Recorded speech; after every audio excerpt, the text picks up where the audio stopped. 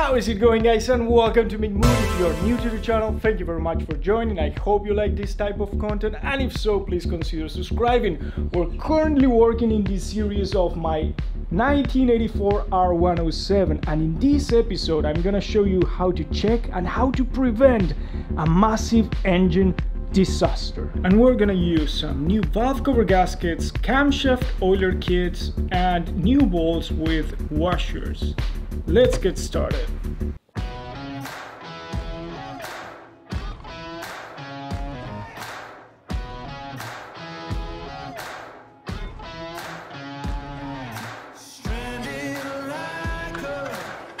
We need to align that mark with the camshaft mark and to rotate, always rotate it clockwise, the engine. We're gonna use a 27 socket, and in this case I will have some extensions. Let's see how it goes. Okay, now is the moment of truth. We're gonna see how stretched my chain is. So marks are aligned, and now we will check here. It should be in top dead center, which is 0 degrees. And this is not good news at all. 12 degrees is way beyond specs limits. Should be between 0, probably 6, 7, but 12 for sure is not good news.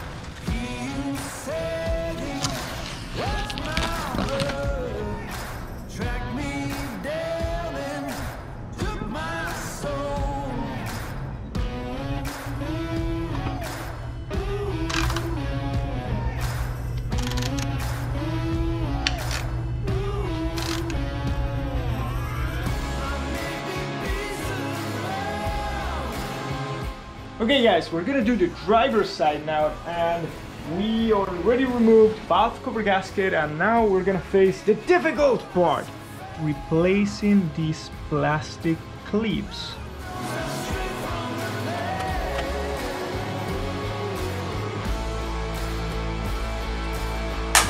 Out of 5, we failed with 2. This is great news. Those plastic guys, they look awesome. At some point in time someone have already changed them, and the good thing though is that the left side is the side that will typically break when the timing chain slacks, so I'm not going to replace them. We'll continue fixing the camshaft oiler tubes.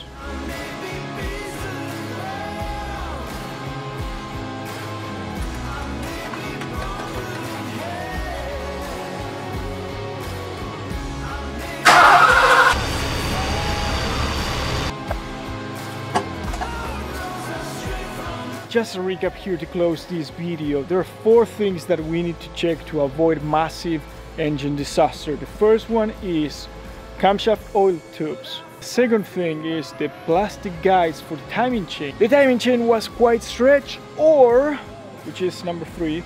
Point number 4, the tensioner could be bad.